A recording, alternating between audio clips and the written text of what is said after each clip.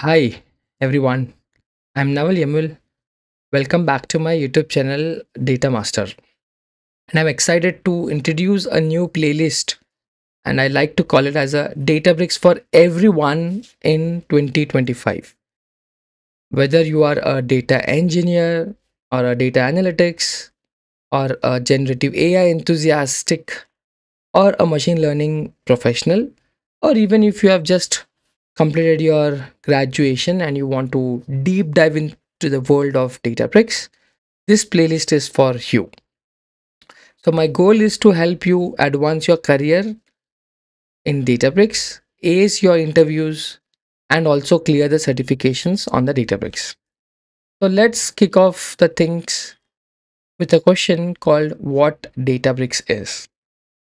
So I would say Databricks is a cloud based analytics platform that brings together all the data professionals on one unified platform. It was founded in 2013 by the original creators of the Spark, Apache Spark.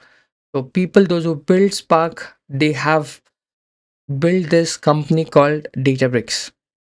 So, initially, it was called as a Spark Unified Platform, but now it is recognized as a Databricks data intelligence platform.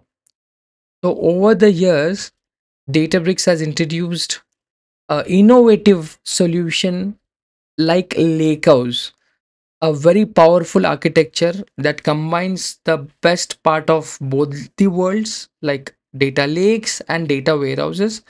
And they have bought or they have coined this term called Lakehouse. While they used to prefer it as a Databricks Lakehouse platform back then, but now the focus is completely changed and now it is just a Databricks data intelligence platform. As we all know that AI is a huge buzzword right now. Yes, Databricks is fully invested in this trend, providing you the robust tools for building up a generative AI applications on a platform. So throughout this playlist, I'll take you to the journey starting with data engineering, then data analytics, moving slowly towards the machine learning, generative AI with lot of hands-on insights and the practical tips that helps you to succeed. So let us switch to the Databricks URL here. So now it says your data, your AI, and your future. So all of them in one single platform or a new data intelligence platform. If you just scroll down, you can see the Databricks, the data intelligence platform. You can unify all your data and AI assets in one single platform. Whether you are looking for a data engineering and you want to do a complete ETL, that is data extraction, transformation, and then loading, yeah, Databricks is for you.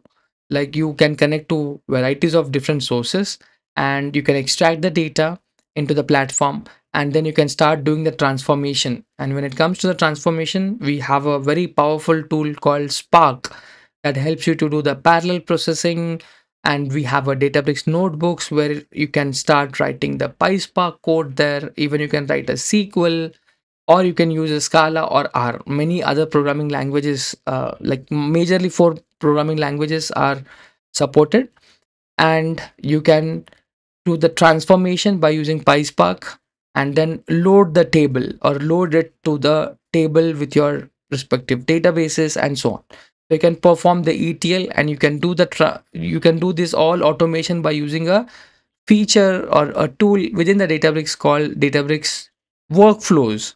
With the help of Databricks workflow jobs, you can do a complete automation for your ETL.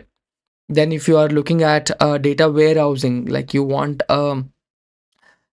have a massive data in the structured format and you want to write a queries, you want to do some complex calculations, or even you want to build a dashboard. Yes, we have a tool, we have a Databricks SQL, a complete stack for a data analytics for a business users that can help you to query your data within the same platform. Yeah, within the same platform. Even you can build dashboards, and we have a new capabilities coming in onto the Databricks SQL that is called Databricks Genie. We also call it as an AI BI, that is artificial intelligence and business intelligence platform, where you can create a dashboard by just writing a simple natural language. And on top of that dashboard, you can enable the Genie space as well. So Genie space is just like a chat GPT kind of interface, but it's for your own data. So whatever the data that is stored in your databases, that is in your catalogs, you can simply write a simple prompt, a simple question to a UI based called Genie Space, and it will try to generate a SQL script out of it. So there are not lot of capabilities coming on onto the Databricks SQL. So people, those who are using it for the like a warehousing, like they want a serverless compute, yes, Databricks allows you to give that capabilities by using this Databricks SQL. And apart from that, Databricks allows you to work on the machine learning as well. Like if you want to do an experiments, that helps you to do the forecasting, that helps you to do the prediction, or you want to do a regression. Yes, Databricks helps you to do a complete stack of machine learning, that is called as a Databricks ML. In that you can use the machine ML flow that helps you to do the model registry, model tracking, experiments, and also serve the model using the serving endpoint. Yeah, you can use a complete end-to-end machine learning in the same platform called Databricks. And if you are someone who is looking for generative AI, like I want to use prompt engineering, I want to move further to build a RAG, that is retrieval augmented generation, or I want to build some agents and I want to deploy them and get a model serving endpoint. Yes, you can do everything by using the single platform, and that is possible in Databricks. So in this playlist, we'll start with data engineering one, and then we'll move towards the data analytics. We'll learn data governance also. And when it comes to the data governance, you don't need to rely on the third party tools or some other services. Within the Databricks, we have a feature called Unity Catalog. Now, Unity Catalog is an open source, it's a complete data governance solution developed by the Databricks, but now it's an open source. So we are going to talk about the Unity catalog. And when it comes to storing a data, we generally pick up most, you can say, an advanced table formats. And when it comes to advanced table formats or a modern data table formats, those are Delta Lakes, we have Apache Iceberg, we have Hoodies. We are going to discuss in detail about the Delta Lake. We are going to discuss about Apache Iceberg and so on. So throughout our playlist, we'll discuss about data engineering concepts, doing the hands-on. Yeah, we'll go deep dive into the advanced concepts of the Spark, like how the Spark memory management works, how we can leverage Spark for parallel processing if you are dealing with terabytes of data, how we can use the internals of this Spark, like caching, persist, how we can query faster by using partition by. We are going to do the lot of optimizations on the Spark side, and also we are going to talk about optimizations on the Delta side.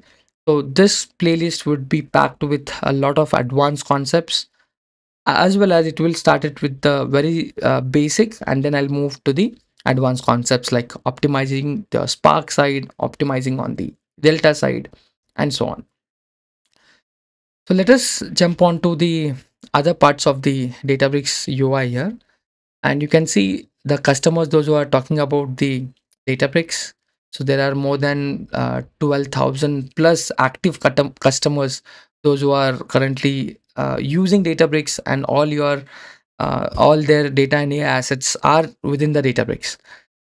And you can just scroll down.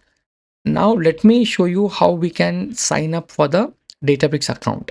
So this is again the latest one. I'm recording this in the month of March 2025. So when you click on try Databricks, it will take you to the new page, and where you can start creating a free trial. There are three ways how we can start creating a Databricks account. So first is the Express account. So this Express account, as the name itself indicates, it's super fast. You don't need to set up any cloud account. You don't need to look at the cloud services and so on. Just you need to click on continue with the Express account, and behind the scene, Databricks will take care of all the other things like infrastructure, the cloud provider, and everything. You just get a Databricks platform. So we are going to look at the setting up an Express account in the next video. And the second type of Databricks account is our normal one. We can simply call it as an using your existing cloud account. With the help of your cloud account, you can set up your Databricks. It might be with your Azure or AWS or GCP. That is the second method. And the third one is just for a hands-on, for a practice.